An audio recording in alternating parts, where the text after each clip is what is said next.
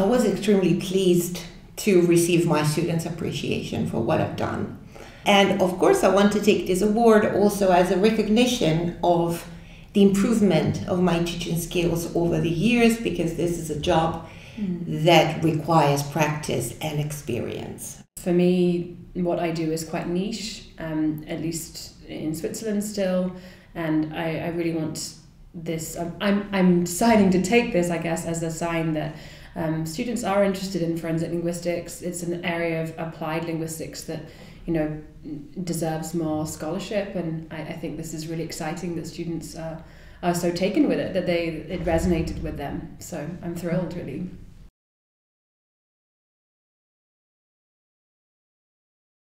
Well, first of all, it was a bit different in that it was a block course, so it was spread over 3 days. And with block courses, you really have to take a different tack in terms of the structure. Of course, they're long days. I mean, you're with the group for, you know, at least 7 to 8 hours usually. The main thing is keeping everyone engaged. You know, of course, that's attention spans that wane at 4 p.m.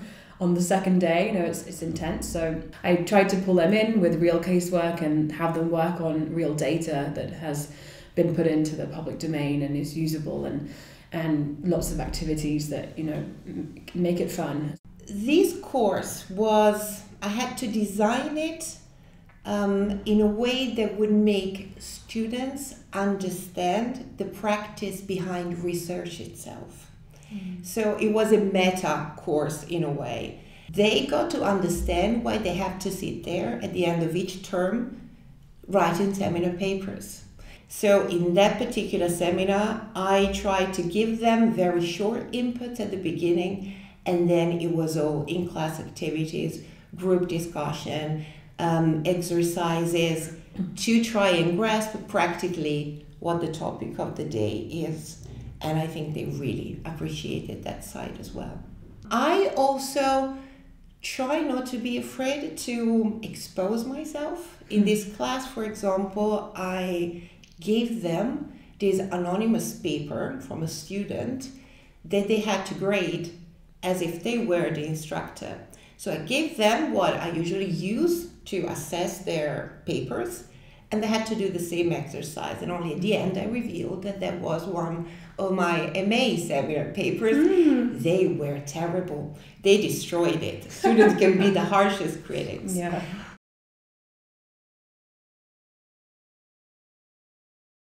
When you see that you're able to inspire something in your students, perhaps you have taken up a topic that they might not even heard before about it, but you see that sparks ideas, that gives them new ways of thinking about what interests them, that is extremely rewarding.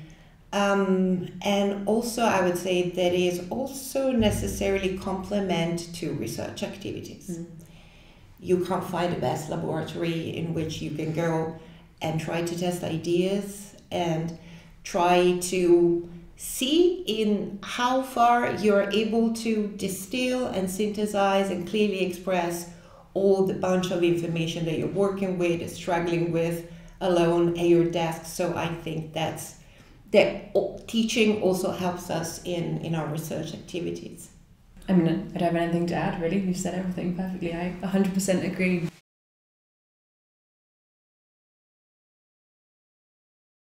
I don't think I necessarily have a specific teacher from my past that really kind of inspires me, but yeah, I would say I did kind of I've picked and chosen different teaching styles and techniques and tips from everyone I've worked with so far, really.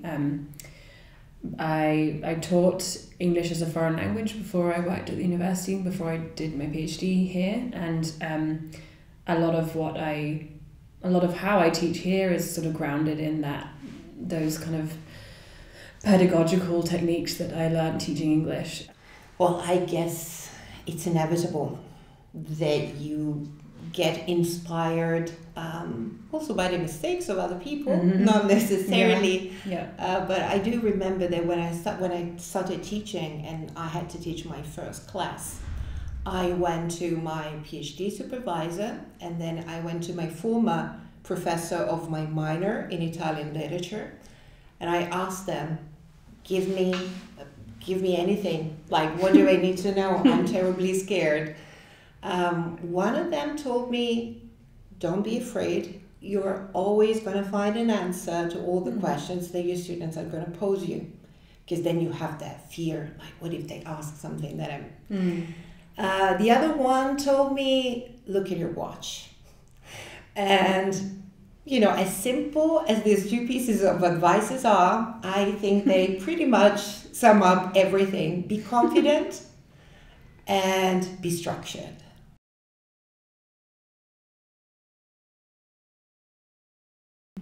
If I have to make a wish, which is a very parochial one, would be for more Hochschuldidaktik courses in English, and then but that's up to me, to get more involved in interdisciplinary co-teaching. I just want to echo that, really. I mean, having more of the courses in English is, I think, you know, we have a lot of international scholars now who have just moved to Switzerland, and they are excluded from a lot of the didactic classes that are put on. So, I mean, it would also be helpful for us here to have things in English, also just sharing materials. And I a lot of the times I read the list and think, oh, I wish I could do that. But so yeah, I agree with that. And also the interdisciplinary aspect, the way that our horizons could be sort of widened in terms of teaching would be just to think it interdisciplinary first. You know, there are so many points of connection across our departments now that there's so much potential, but we sort of just stay in our lanes and